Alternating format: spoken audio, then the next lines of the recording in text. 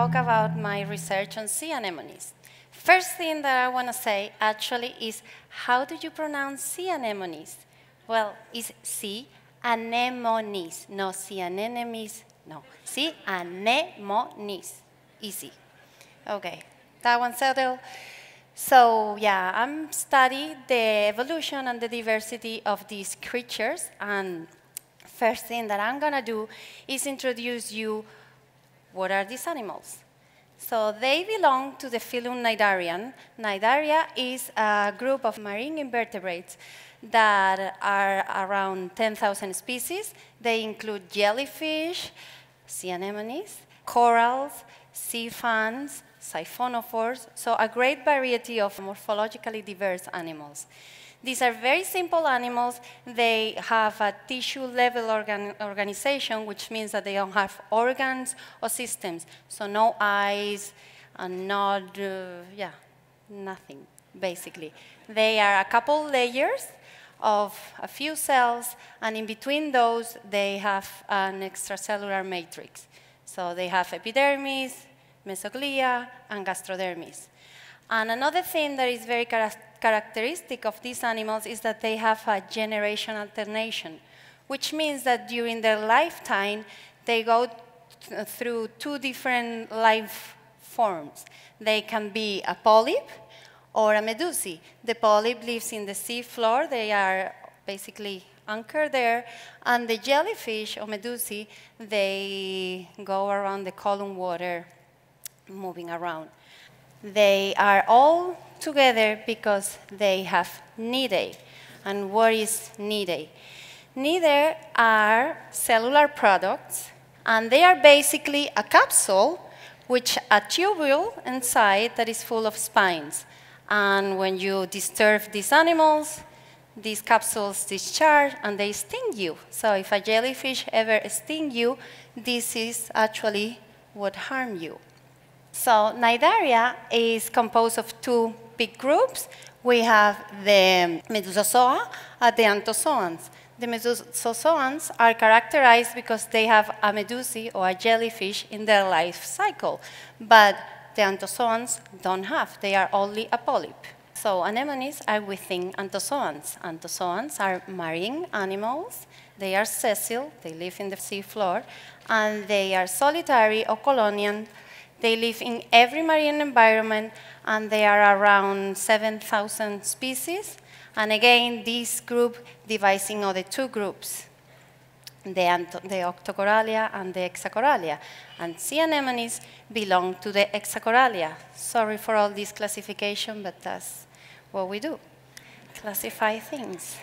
So, hexacorals. What are hexacorals? Hexacorals show an amazing diversity of forms.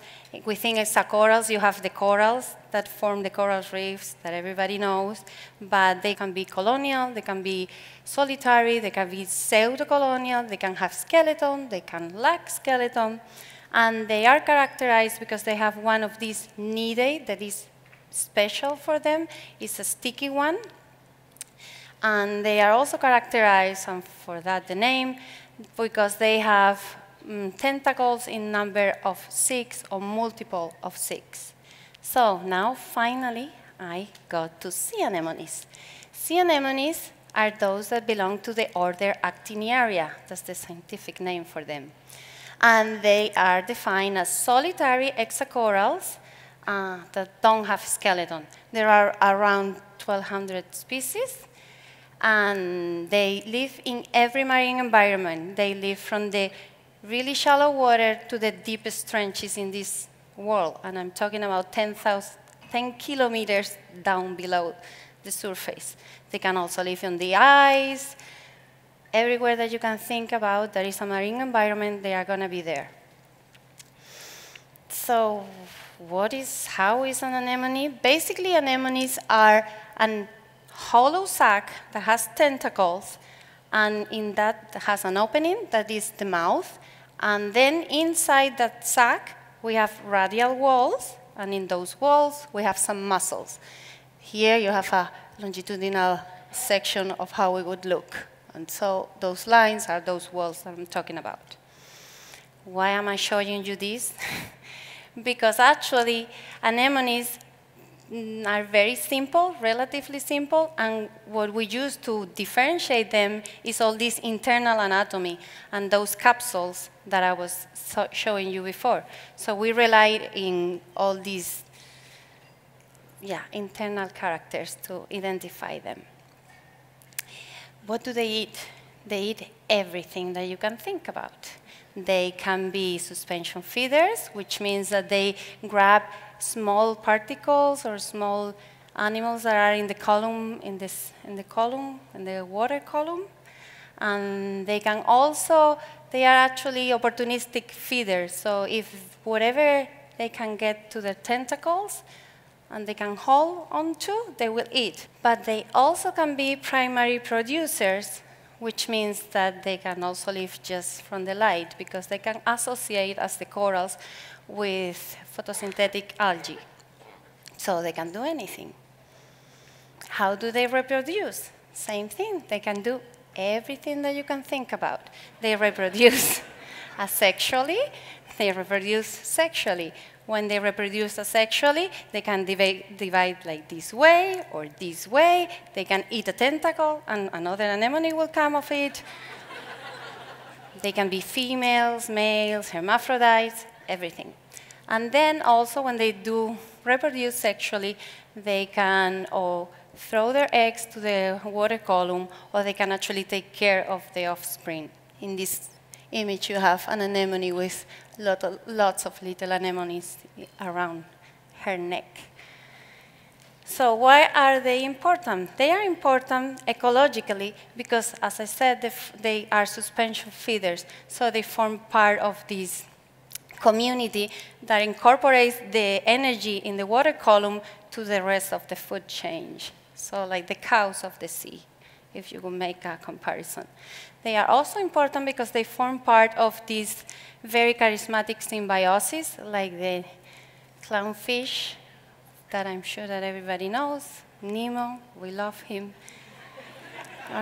But they also form part of this symbiosis with hermit crabs. Hermit crabs grab them and put them on their back to be protected. They have also economical relevance because they are beautiful and they are used in the aquarium trade. And they can be used also as food resources. In some countries, they eat them. They fry them, and they do eat them. And also, they are a source for natural products. The toxins that are in these stinging capsules are a potential source for new compounds. And also, they can be dangerous, as you can see. But same thing, the jellyfish, they are the same group of animals. So what do I do with these animals that hopefully you know a little bit about them now? Well, what I do is I study the biodiversity of them, the evolution, and I'm talking today about 3 main projects that I work on. So the first of all of these 3 is going to be diversity. So we know very little about these animals. It's incredible because they are in every marine environment, but somehow everybody ignores them. This might be because there are only around 5 specialists that are able to identify these animals properly in the whole world. And this includes students also. So there is a great necessity for compiling inventories. We don't know what is in there. And also, we need to describe new species and new families and higher up too, and to do redescriptions, because a lot of studies were done a long time ago and they don't meet the standard requirements that we use nowadays. So there is also a lot of need for mentoring, because since we are very few that know about them, if someone wants to know about them, there are no people to teach them. And I have been devoting a lot of my effort in this mentoring, in this describing the diversity of these animals from polar environments to the very tropical environments. And all these collaborations and all this mentoring has bring a lot of new collections. And why are new collections important? Well, I want to show you this. There are some problems with these animals. Here you have some images of how the animals look alive. Beautiful, I would say. And here is how I actually get them when people send them to me. So there is a little bit of disparity between how the animal looks when they are alive and how they look when they are preserved. So it's difficult. We need to actually study them, and we need new collections in order to really know what is the correlation between that thing and that beautiful anemone. My main diversity studies come from Antarctica. I study Antarctic sea anemones. And the fauna from that area, from Antarctica, is very special, but it's also very unknown. I mean, it's not that easy to get there, obviously. And it's not only anemones that are unknown there, but many other marine invertebrates. So there has been a lot of effort in solving this issue and trying to research the biodiversity of this area. And I have been luckily part of it. So the good thing is that if you work in Antarctic sea anemones, you might have to go there. And I actually been lucky enough to be there. And in the case of marine invertebrates, usually what you do, you get in this huge research vessel with a lot of scientists all there for quite a long time, 1 month to 3 months, depending on the cruise. And you go there, and basically you have to send some nets and trolls down below the sea, because they do live, you know, starting, I don't know, 400 meters and down. So you cannot really dive that much there. And you send all these trolls on there, they swipe the sea floor, and then they bring the animals, and then all the experts look and pick at their animals, and then you sort them out, and you take them home to study them. So my studies in Antarctic sea anemones have produced that we actually now know that there are around 122 species, and I have been lucky to describe several new species, 1 new family, and 2 genera. And here I'm showing you some images of these animals. These are pretty big animals, so it's actually amazing that since the 1800s, nobody has done anything with them. I mean, you see them. It's not that they are tiny. So in these last years, I have been able to produce monographs in which I describe or redescribe a lot of these species, around 30% of its fauna. I have several or many species up there waiting for me to still describe them because they are new. And around 3,000 specimens are new in the collection for the museum from this research.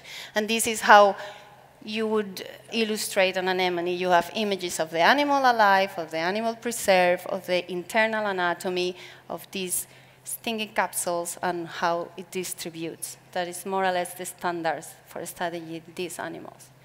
Here I'm showing you very fast an example of, I mean, it looks ugly because it's preserved. If it would be alive, you have a nice picture here. And this is interesting, this one, because it actually loses the tentacles. When you disturb it, it loses the tentacle. And it's a deep sea species from around 3,000 meters. And it's interesting because it's the second species of a genus, and this is only in Antarctica and in the North Pole. And one thing that we have noticed is that the species that are distributed in both sides of the world, they are very similar morphologically. They look alike. It's very difficult to distinguish them. And we don't know what is that. It's like, are the same species? Are really that they are very similar? So I'm working a lot in that. So when you are studying an area, it's also very important to study the areas around them. And because I study Antarctica, I'm of course very interested in the fauna around Antarctica.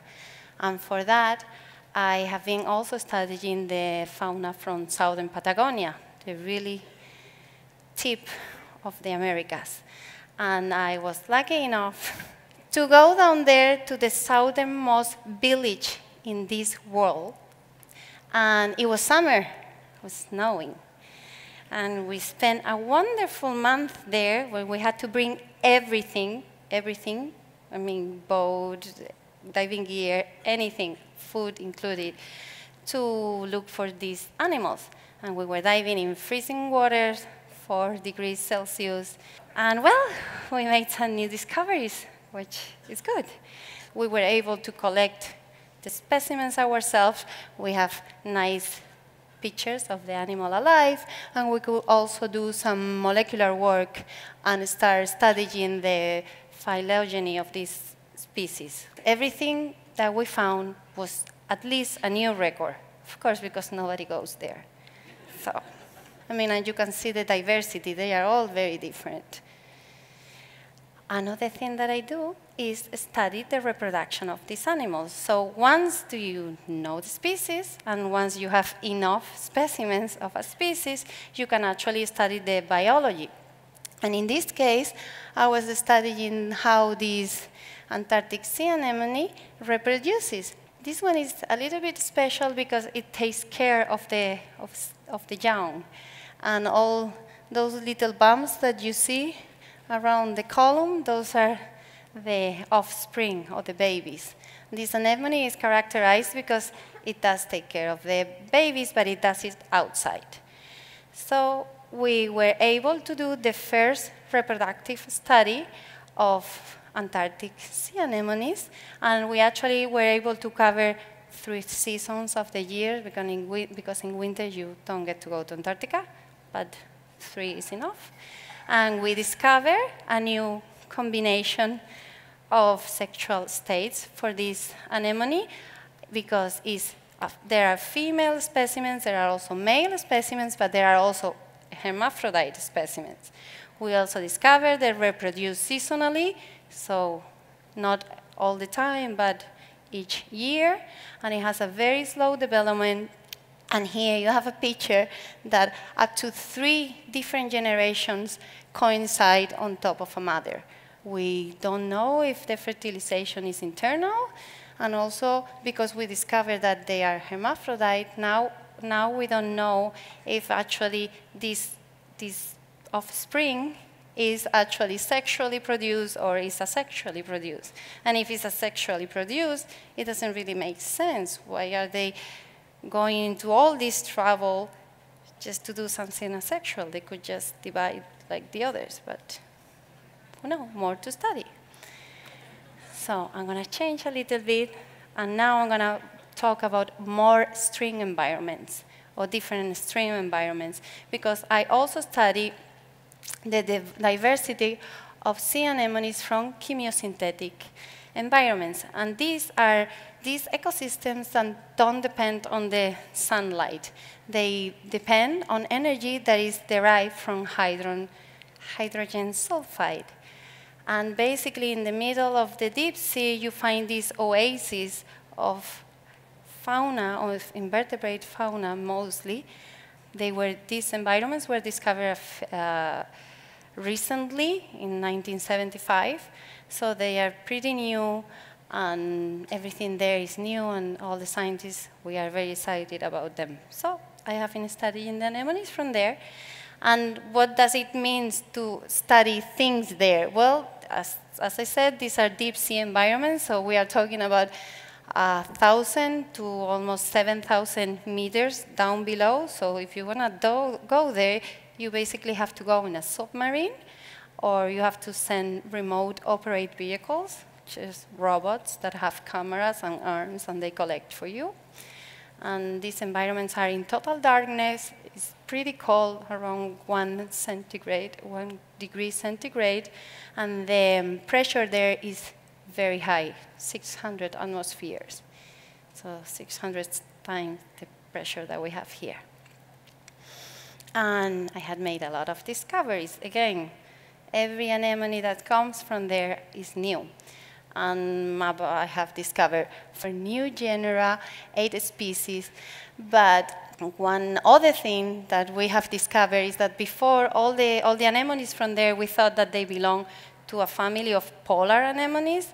But after my studies, what we know is that they actually belong to a different family, and that the anemones that are in these environments, they come from 2 different lineages, from 2 different sources. So some of them derive from shallow water anemones, and others derive from deep sea anemones. Well, and this is like the perfect fit for me. A few years ago, they discovered these chemiosynthetic environments in Antarctica. So now I actually get to study Antarctic sea anemones that live in chemiosynthetic environments. So it's kind of perfect for me. And those environments there are actually, anemones are very abundant. If you see those images, all those are anemones. So there are lots of them. And so I have been studying these anemones too.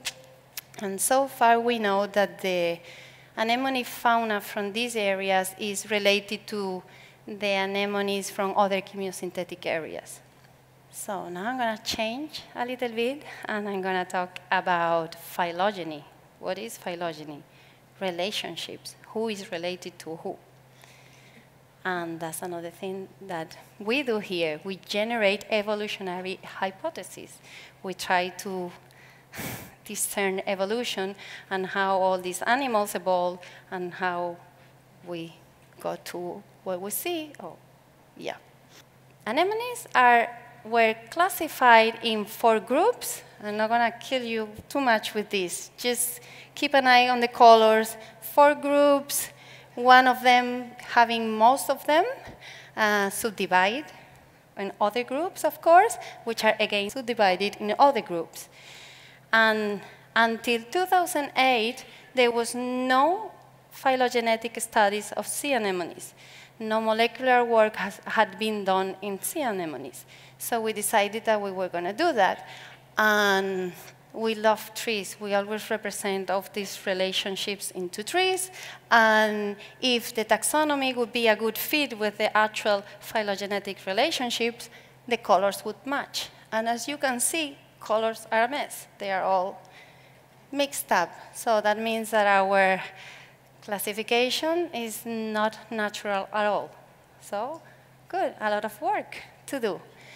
So I decided that I was going to study this thing. How are they related, and try to make a more natural classification. So that's what we did. And why do we need that? Okay, because we know that our classification, the one that we used, it was not really good. And why is that? Because actually anemones don't have any characters that characterize them. Sorry for the reiteration. They are mainly grouped because they lack characters. They lack skeleton, and they are solitary. So it was only very recently, in 2012, that they actually discovered something that was unique to them. And it was a flap, or 3 flaps, in these stinging capsules that they sting you with. That when these capsules open, there are 3 flaps. And those are called apical flaps. Those little things that you see in that with the arrow. These apical flaps characterize anemones. And so we decided to take all these anemones and use molecular and DNA data to try to see what are the relationships among these animals. And what we discovered is that instead of those 4 groups that I was showing you before, we actually have 2 big groups. The anemones are the ones in reddish. So those are anemones, and they are divided in 2 big groups. And that's a big contribution if you are a systematist. Might not be. Anyways. So another thing that I want to show you is that, as many other things in science, discoveries come by chance or by surprise. We don't really expect them, and they just come out. And I want you to look at that arrow, because that actually corresponds to what we thought that it was an anemone. Is this giant anemone? And well, molecular data says that it's not an anemone. And it didn't matter how much we tried, it didn't fit with anemones. So who is that creature? Well, it's Relicanthus daphneae, and it's a very large animal. It gets up to 1 meter of diameter. The tentacles are up to 2 meters. It lives in the deep sea in hydrothermal vents, and is characterized by the lack of stuff. So that's why it was put within anemones. But our studies and all this new classification that we did actually show us that this is a case of morphological convergence. And I mean, it's easy to understand why this non-anemone was placed with those anemones, because both of them lack stuff.